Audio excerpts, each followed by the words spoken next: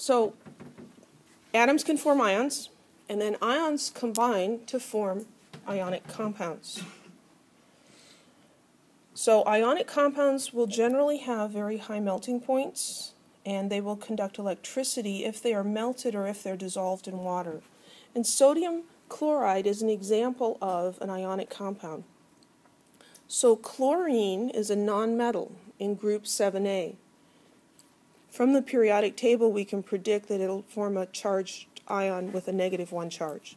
So chlorine becomes chloride, and sodium is in group 1A, and it'll form a +1. Well, positive and negative electrical charges are attracted to each other, just like the north and south poles of magnets are. So here you have a positive and a negative, and they're going to be attracted to each other, and they will tend to form a compound.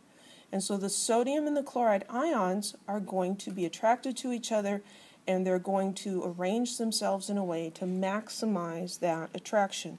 And they're going to form what we know as table salt, which is sodium chloride. If we zoom in, this is a highly magnified picture of sodium chloride, and we see they're nice little cubes. If you go home and you look at the salt in your salt shaker, it's nice little cubes. The manufacturer does not go to any special trouble to make those all little cubes, because who cares, right? Yeah, they're pretty and all, but nobody's going to pay extra for salt that's in a special shape. The salt makes that shape by itself. It wants to be in little cubes because that's how its ions arrange the best way. It's a crystalline solid, and it has a long-range repeating order of sodium chloride, sodium chloride, sodium chloride. And the way those ions pack together tends to form these beautiful little cubes. What is important to know is that ionic compounds are electrically neutral. So that means however many positive charges you have to have an equal number of negative charges. So the charges on the anions and on the cations must add up to 0. So in that example with the sodium and the chloride, we had sodium with a +1 charge, and we've got chloride with a -1 charge, and we see that +1 and -1 add up to 0.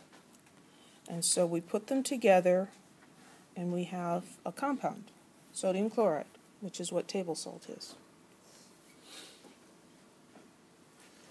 When we write formulas for ionic compounds, we're going to always write the cation symbol first, and then the anion symbol.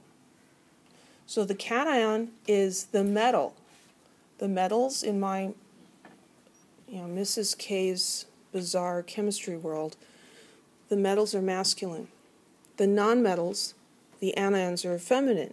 So if you're addressing formal wedding invitations, is it Mr. and Mrs. Smith or Mrs. and Mr. Smith? It's always Mr. and Mrs. Why? Because that's the way we do it, right? There's not really a great explanation. That's just what you expect. Mr. and Mrs. So with the ionic compounds, it's always the metal, the cation first, and then the nonmetal. Would we understand what you're talking about if you did it backwards? Yeah, but it just doesn't look good, okay? So always the cation first. And then sometimes we have to adjust the number of the cations and anions so that their charges can add up to 0. So if we look at magnesium ion, magnesium's in group 2A, it has a +2 charge. Here's our little friend chloride, the -1 charge. If we put one magnesium and one chloride together, their charges would not add up to 0. We'd have overall a +1 charge. So what we're going to do is we're going to use 2 chlorides to balance out the 1 magnesium. And so when we put them together, we write the symbol for the magnesium first, the symbol for the chlorine second, and this subscript 2 tells us there's 2 chlorines. We do not include the charges when we write the formulas. It would be really messy. Be all these numbers and pluses and minuses all over the place, and it's not necessary because we can figure out the charges looking either at the periodic table or the formula. So we don't need to write those. So these ions, when they're by themselves, you have to write the charges. When you put them together in a compound, you do not write the charges. And we know the number of each of them based on their charges. Good grief. I don't know what I did. We look at the number, we look at the charges, and we figure out what we have to do to make them add up to 0. So here's a concept check. What's the formula for the compound containing sodium ions and phosphide ions? Phosphide ions have a -3 charge. So some of you are able to just look at this and see what you need to do. And that's great. I'm not talking to you. You can just see it. That's wonderful. And a lot of you, it's just not really clear what to do. So there's a couple of different approaches. So let's write these guys down with their charges. And then down here, let's just tally up what the overall charge is. So with one sodium ion, we have +1. And with one phosphide ion, we have -3. Do those add up to 0? No. We need more pluses, don't we? So let's draw in another sodium ion. Now what charge do we have? +2 and -3. We're getting closer, but still not good enough. If we put in another sodium ion, now we have a total of +3 charge from the cations, and we still have the -3 charge from the anion. Those add up to 0. So this is the ratio that we have. We have 3 sodium ions, and so we say Na3, and we have 1 phosphorus, so we put the phosphorus there, and we do not put the number 1 as the subscript. So that's one way to think about it. Another way to think about it, which most students like, is called the crisscross method. You have to be a little careful with this, but most of the time it works. So you write the formulas for the 2 ions, and you look at the charges. +1, -3. Not the same.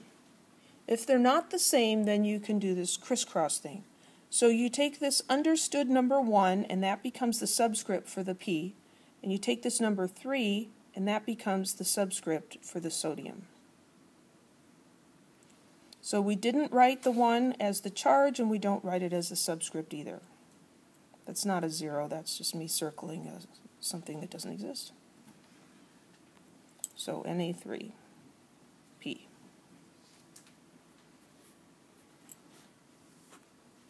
And then there's also sort of an algebra method where you would take the charge on the cation, which is 1, and that's going to be multiplied by some number, and that should add with the charge on that guy and have to add up to 0. And so you need to figure out what X and Y are. But if that doesn't make sense to you, there's no point in me telling you about it, because you're going to like these other methods better. So this is the answer right here. Any questions?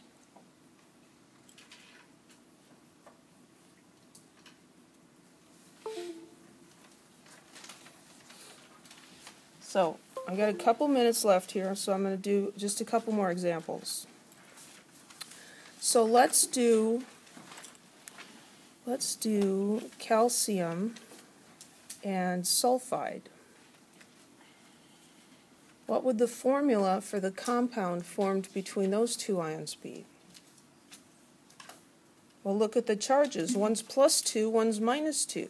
If we just push them together, +2 and -2 add up to 0, right?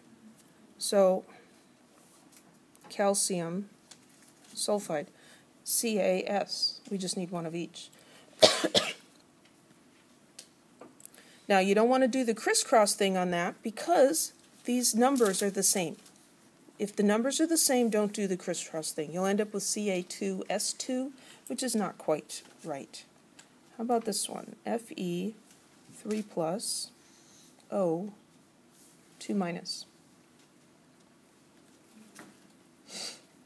The algebra way says, what's the lowest common multiple of those